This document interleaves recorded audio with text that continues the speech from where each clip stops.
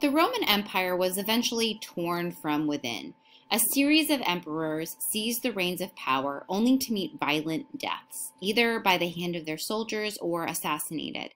So by the end of the 3rd century, the empire was divided into eastern and western sections, with separate rulers for each.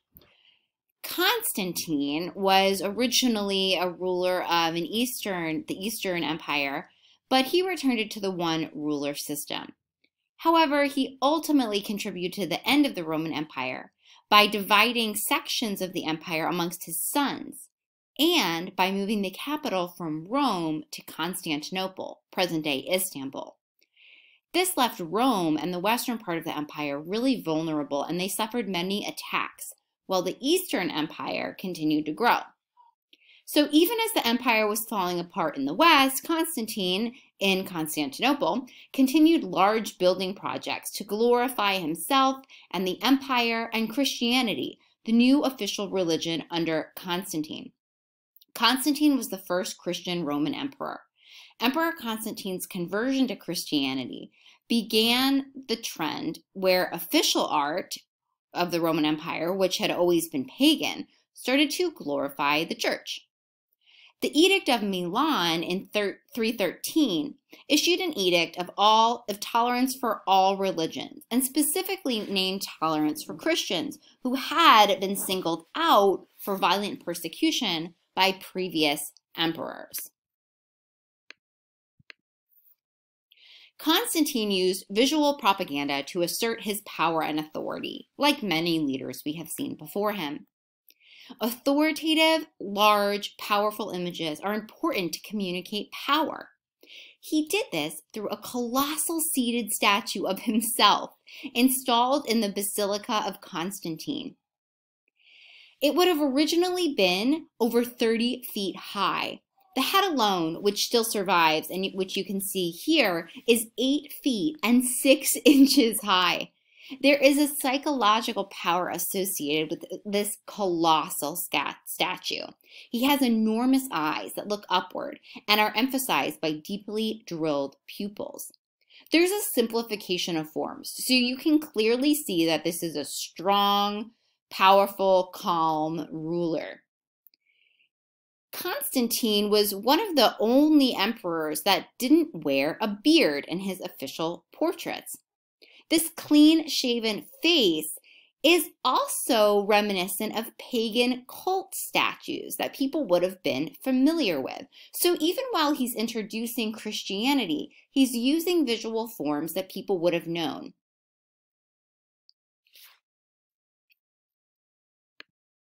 Constantine granted Christianity official recognition within the Roman Empire. He also sponsored an extensive building program. Architecture under Constantine is traditional, and it embraces some of what we consider Roman art and some of what we consider Byzantine art, that is, art under the new Eastern Empire.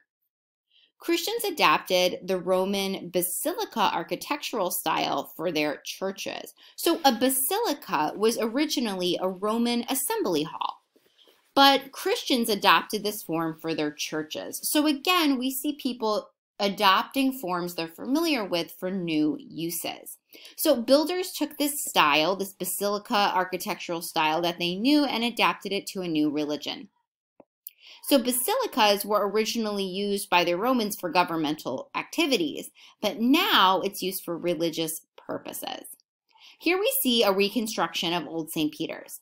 In Old St. Peter's, the building had a flat timber ceiling. You can see that there's this courtyard, and then once people enter the courtyard, they enter the official church. So this long center aisle, that's called the nave. And the nave is this long center aisle, and it directs your eye right to the altar, which is the most important part of a church here. So the nave is this long central aisle, and around it there are these columns, and it's meant to direct our eye towards the altar. These early Christian churches had really plain exteriors but highly decorated interiors with decorations like mosaics. This is really different from ancient Greek temples because remember, they had highly decorated exteriors with all that sculpture all over the outside. This was because in Greek temples, the public could only access the exterior. In Christian churches, worshipers can access the interior, and so it's this space that was highly decorated. So that was called Old St. Peter's because there's a new St. Peter's. Old St. Peter's was built on the traditional burial site of St. Peter from the Bible, built over his shrine. The cathedral is named to honor him.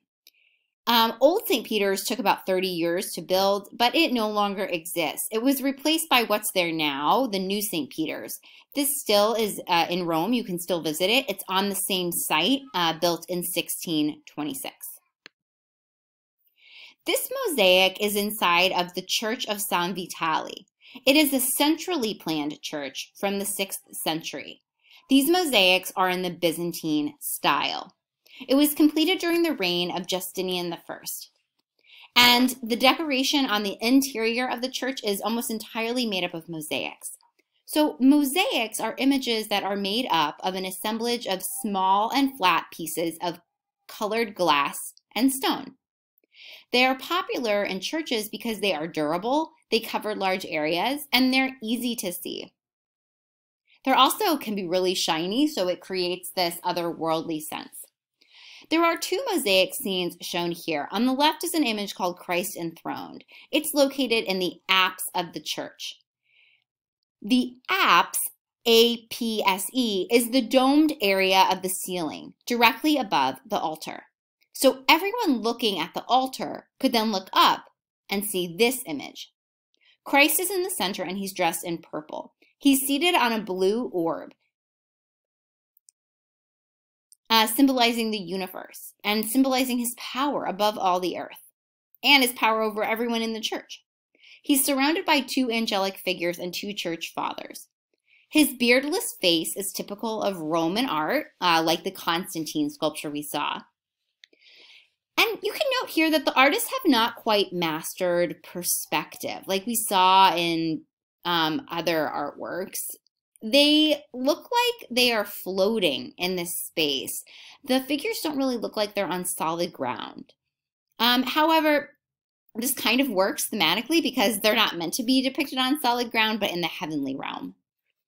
On the right, you can see an emperor of Justinian, and Emperor Justinian was the patron of this church, so he showed himself, also in purple, like Christ, surrounded by several military and clergy figures.